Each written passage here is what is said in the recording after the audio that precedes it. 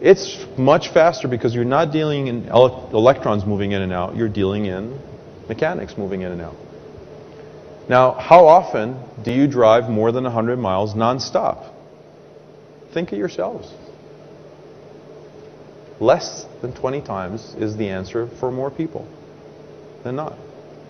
So if only when you drive the 100-mile plus nonstop drive do you go through a swap station, you're actually getting a better contract. You're going to stop less than 50 times, and you're going to stop for less than 5 minutes.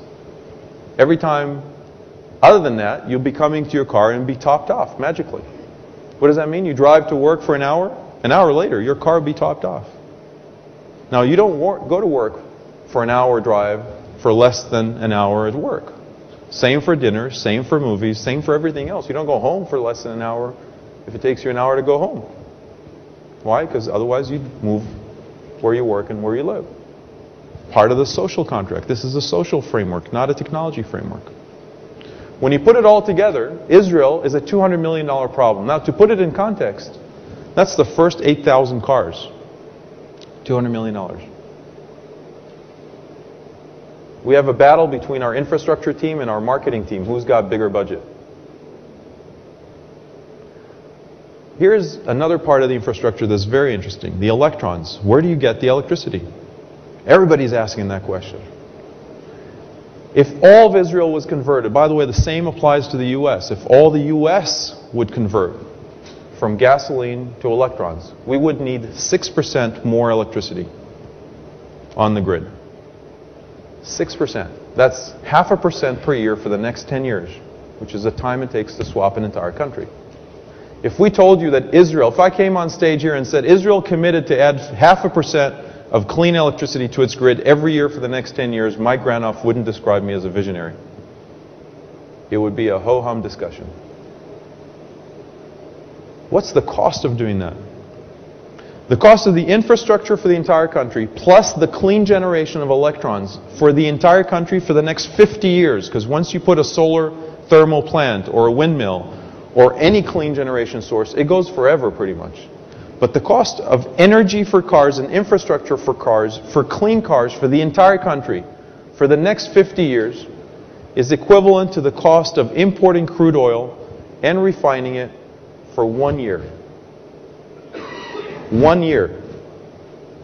Let's reapply that math to the US economy.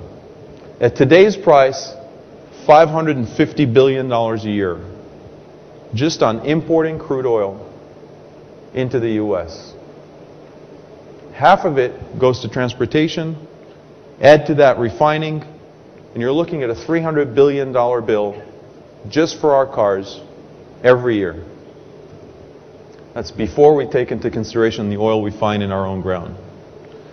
The US economy cannot afford to stay at that kind of price. It has to build a virtual oil field.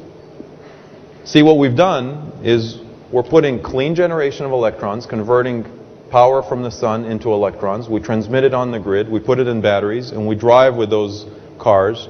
And if you add the entire picture with good software in the middle, you get a virtual oil field. If Israel has a virtual oil field, it has a distinctive economic, geopolitical, and strategic advantage. Press a button on that grid, and those cars feed back into the electric grid the electrons they have in case of emergency. It's a distributed, uninterrupted power supply for the entire country. This whole thing happens in Israel. I got 1 minute. So the whole thing happens in Israel. We start this year in 2008 with tests, with cars. Next year there'll be hundreds of cars already going for fleets, tested on the road. 2010 we have production cars that are coming from Renault Nissan. 2011 supply meets demand. There's another interesting element, which is the entire business model. I won't even get into it, but think of it like a mobile company. Only instead of talking on this mobile, you're driving this mobile. And if you commit for a long enough period of time, for Israel that is 6 years, at the price of gasoline today, you get a free car, a free electric vehicle. And when you get free electric vehicles, you don't need to worry about demand. You only need to worry about supply. Hence, we can buy as many cars as they can make. This entire framework is now being repeated, and we've been in discussions with 30 countries around the world to do exactly the same thing. Policy, car maker, new company, network, and put it all in the ground. In the last 6 weeks, we've been in 30 countries around the world. My mileage, I have so many sins to pay on my climate bill right now that we hope that this works really fast. We think it applies to every country. We think it applies to the U.S. actually faster than most people believe. Main reason is, in the U.S., most people have 2 cars. You can get one car, the one you use the most, to be a clean car, and you keep the other car for the time you want to drive on that road trip with your 5 buddies who just stepped into the car on that corner of the street. Keep that on the gasoline car until you figure out that every 50 miles you drove, there was a switch station. And you kind of feel stupid you took the gasoline car.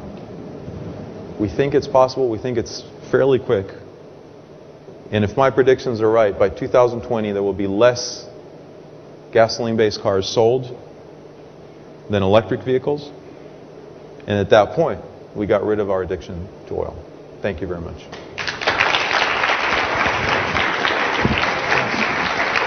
Hey, Shai, what we're going to do is take questions in batches of 3.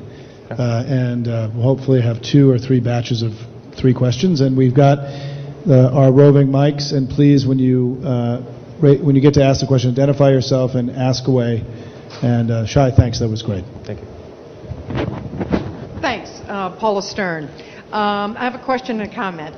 The question is related to the oil price today. And in a certain sense, this is a wonderful moment for you because you've got people's attention because of this oil price. Right. From a point of view of the United States, at least, in policy, what do we do in the meantime to keep that interest high if, God willing, the price of oil that the OPEC countries are dictating starts to drop? So I guess I'm interested in what your policy prescriptive is for the United States in that period that you're going to try to fill. And my other comment is on the fact that the oil prices are so high right now. People are starting to understand what the implications are for poverty and food prices and much broader implications as well, which, this is a comment, which also should be able to help you in your sales pitches in a lot of these other countries as well.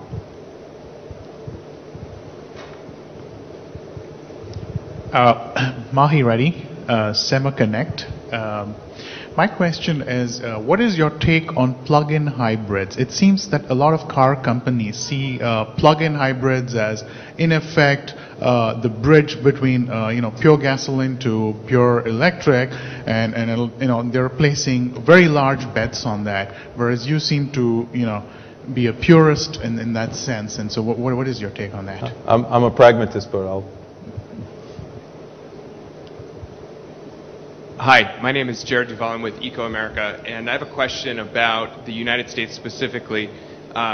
In terms of global warming and addressing that problem and the emissions, as I'm sure you know, that the kind of benefit of running on electric cars is really only there if it's from clean power, renewable power instead of coal power. How are you going to make sure that if this happens in the United States, that the electricity generation is coming from clean sources instead of a bunch of electric cars running on coal?